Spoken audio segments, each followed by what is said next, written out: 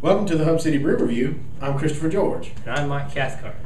This week we've got something from Terrapin. They are a brewery out of Athens, Georgia, and we've been wanting to do something by them for a while. This is their Rye Pale Ale. We've been wanting to do something from Terrapin for a while, but it's a little spotty, a little hard to find them in Spartanburg. They don't really offer the golden ale, and it's like two selections, so it's not really, it's kind of hard to get. And they're hard to find, and the one time I did find some in Oasis, it had been expired by about 3 months.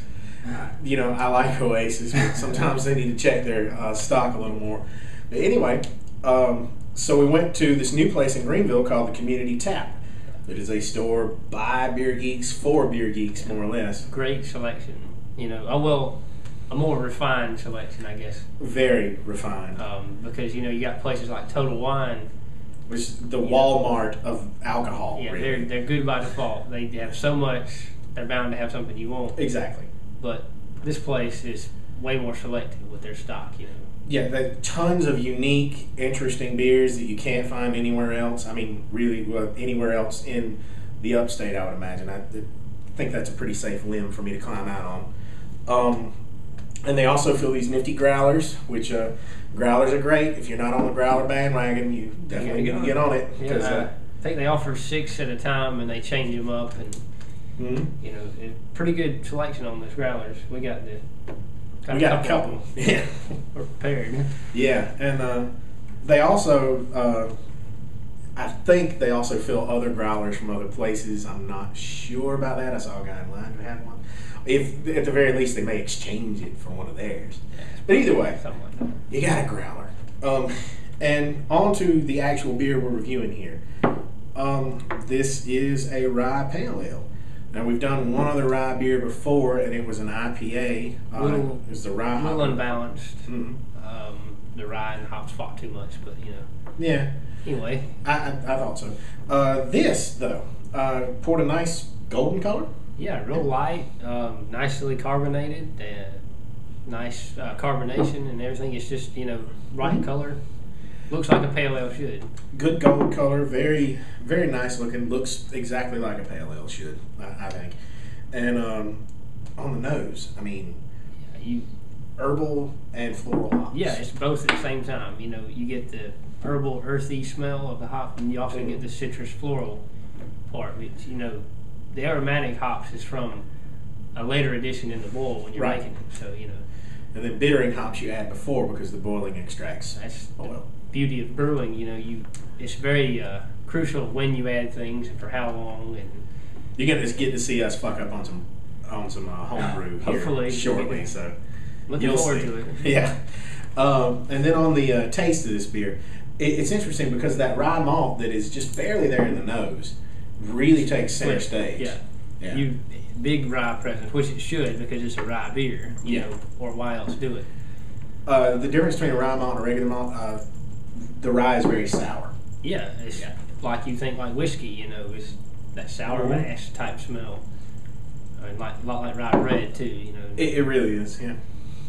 It's real unique taste. It's I think it's it's not done enough. Yeah, you don't really see rye beers a lot. It's not done often enough, and I think when they are done, a lot of times they're done in these really just hyper experimental beers, and the rye gets lost in the shuffle sometimes. Yeah, and not so here. I think it's center stage. It's exactly out front where it needs to be.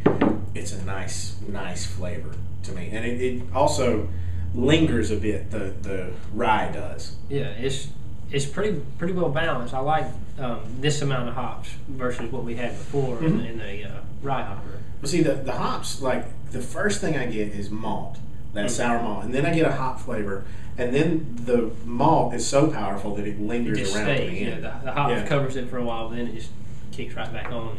That's what I'm getting. And but at the same time, it does have a nice finish, even though the rye taste lingers in your mouth. It's not unpleasant by any means. No.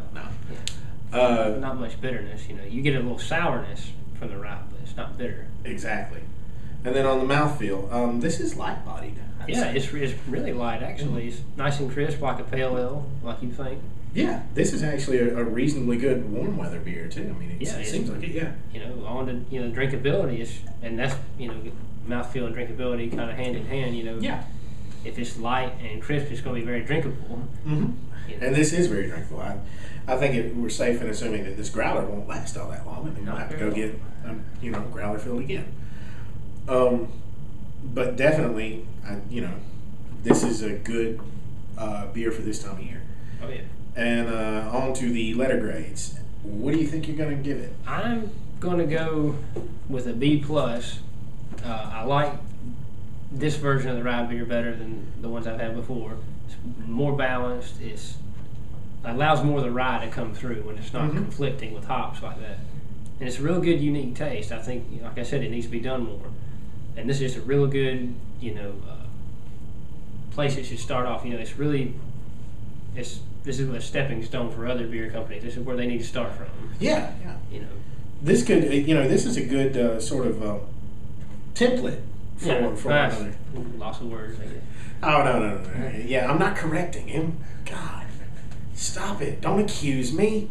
Anyway, I'm going to give it a B+ too. I think it's a really good example of what a rye pale ale should taste like. It's a good beer, and definitely go out and try it. If you've never had a rye beer, this would be a really good sort of introduction to what they taste like. This is what they all taste like, and maybe you'll love it. It's like I said, it's a bit sour, so it's a bit different than what most of you are going to be used to if you're not used to rye pales. But if you're a beer geek, I mean, it's a rye pale, man. Go get some. Yeah. This is a great one. I'm sorry. I don't mean to be sexist. Anyway. But yeah, this is a great one to throw in to change up your repertoire. Yeah, I mean, you're tired of the same thing. Yeah, all the you time? get stuck on the same style. This is a great one to throw in. Rye beers work perfectly for that. Mm-hmm. Well, and I guess that's going to do it this week. Definitely head out to Community Taps, fill up a growler, fill it up with this stuff while they got it, and we will see y'all next week.